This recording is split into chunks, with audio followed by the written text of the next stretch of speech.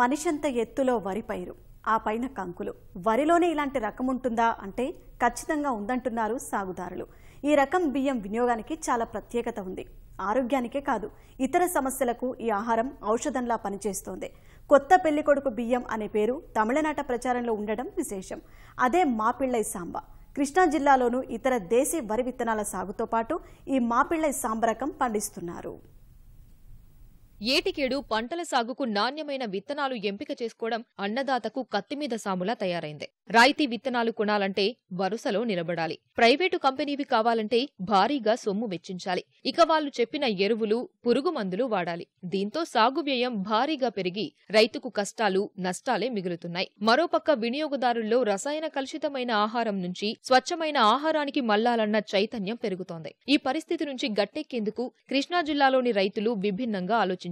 అంతరించిపోతున్న దేశవాళీ విత్తనాలు వాడడం, ప్రకృతి వ్యవసాయం అనుసరించడం ద్వారా సాగును బాగా చేయాలని సంకల్పించారు. ప్రైవేటు కంపెనీల విత్తనం జోలికి పోకుండా వారు ఈ నిర్ణయం తీసుకున్నారు. ఔషధ గుణాలు కలిగిన దేశీ వరి వంగడాల సాగును ఎంచుకున్నారు. నూజివీడు రెవెన్యూ డివిజన్ పరిధిలోని పలు గ్రామాల్లో ఈ తరహా వరి సాగు చేపట్టారు. మాపిళ్ళై సాంబా అనే రకం ఇందులో ప్రత్యేకమైంది. యుక్త వయసు వారికి ఈ రకం బియ్యం సంజీవనిగా పనిచేస్తోంది. వీర్య వృద్ధికి మాపిళ్ళై సాంబా ఉపయోగపడుతుండగా మరెన్నో ఇతర దేశీ రకాలను ఉత్పత్తి చేస్తున్నారు. గర్భిణీలకు సులభ ప్రసవంతో పాటు పిండం ఎదుగుదలకు దోహదపడే కులకర్, గర్భధారణ వైఫల్యాలను అరికట్టి సంతానం కలిగించేందుకు కావలసిన పోషకాలను అందించే బహురూపి, మధుమేహంతో బాధపడుతున్న వారికి నవారా బియ్యం, శరీరంలో ఏర్పడే వ్యాధులను నియంత్రించడంలో యాంటీబయాటిక్ గా పనిచేసే నల్ల బియ్యం, మరెన్నో ఇతర రకాలను ప్రయోగాత్మకంగా సాగు చేస్తున్నారు. తక్కువ పెట్టుబడితో కేవలం ఎకరానికి 10,000 రూపాయల నుంచి 15,000 రూపాయల ఖర్చుతో పంట సాగు చేస్తున్నట్లు సాగుదారులు చెబుతున్నారు. దేశీయ వరి వంగడాలు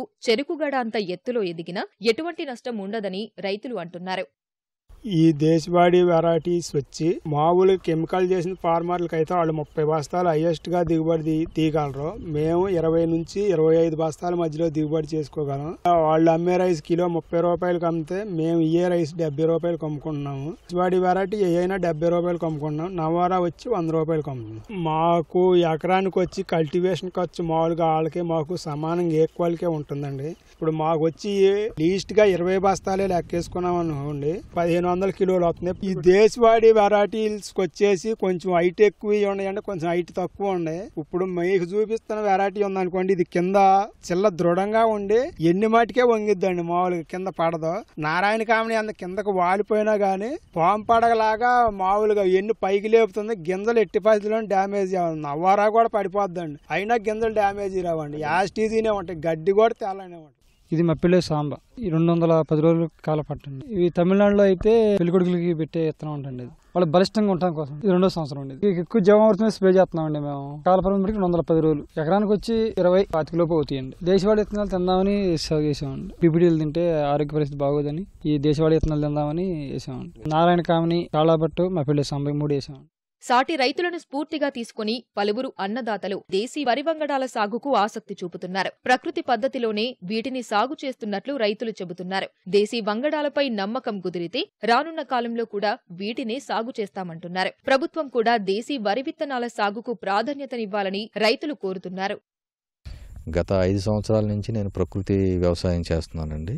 ప్రకృతి వ్యవసాయంలో కూడా అంతా ఎక్కువ హైబ్రిడ్ వెరైటీలు ఇప్పుడు వరకు మనం సాగు చేయటం జరిగింది. కానీ ఈ సంవత్సరం ఏంటంటే నూతనంగా దేశీ విత్తనాలు సాగు చేయాలి, వాటి గురించి తెలుసుకుని సుభాష్ పాలేకర్ గారి విధానాన్ని కూడా తెలుసుకుని ఈ చాలా మంది రైతులు కూడా పండించారు. పండించిన విత్తనాన్ని కూడా చాలా మంది తిన్నారు. వాళ్ళ యొక్క అనుభవాలని నాకు తెలియజేయటం వలన నేను సిద్ధ సన్నాలు, చింతలూరు సన్నాలు ఈ 2 రకాల వెరైటీలని నేను బెంగళూరు నుంచి తెప్పించడం జరిగిందండి.